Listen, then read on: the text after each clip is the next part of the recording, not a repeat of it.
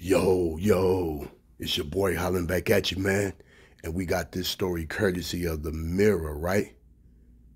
Chilling last words of jealous man who jumped off cliff, dragging girlfriend with him. And I guess that's the picture of the jealous man and that victim right there. Man, Holly Bone, shout out for bringing us this story. And man, let's dive right into the details. The chilling final words of a jealous boyfriend who threw himself off a cliff, dragging his beautiful girlfriend with him, have been revealed by horrified witnesses. Police are investigating the suspected murder-suicide after the couple fell 82 feet to their deaths in Marmara, Arigelis, Tekirdağ province, Turkey, on August 6th.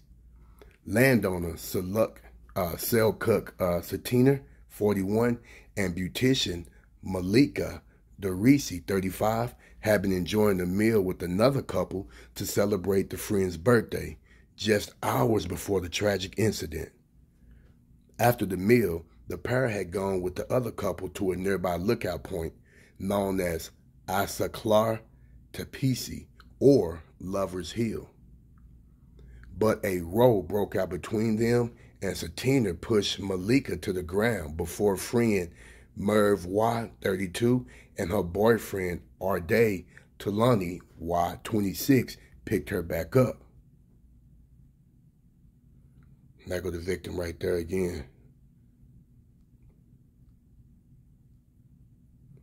Merv and her boyfriend Arda claimed they heard Cetiner then shout, "If we die together," as clasped his arms around Malika's waist and dragged her over the edge before she had time to react. Paramedics were called to the scene, but were only able to declare them dead.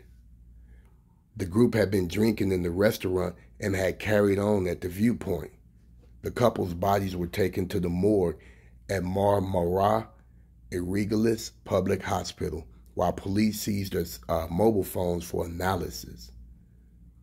Man, I know she was not even expecting that. Some local reports said Malika was mother to 2 children.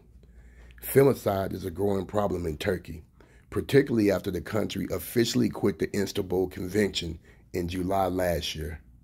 According to the 2021 annual data report by the We Will Stop Femicide platform, 280 women were killed by men in 2021, while 217 women were found suspiciously dead. According to data from the Monument Counter, a digital memorial for women killed by violence that is updated daily, 246 femicides have taken place in Turkey so far this year. Man, I'm trying to tell you, I never heard of nothing like that before. And that is so sad for this lady to have lost her life like that, man, you know? And, I pray that her family give her some kind of, the Most High give her family some kind of rest and peace in the situation. And it's just another friendly reminder. Get to know the man or woman who you with before you get into bed with them. In this case, women, get to know the men before you let that man have your heart, before he become your boyfriend or whatever, and you end up being with a psychopath like this gentleman that ended up doing something like this that is unthinkable.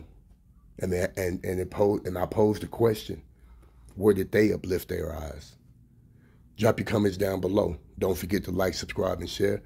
Don't forget to click on that notification bell. And once again, shout out one more time for all my listeners and YouTubers.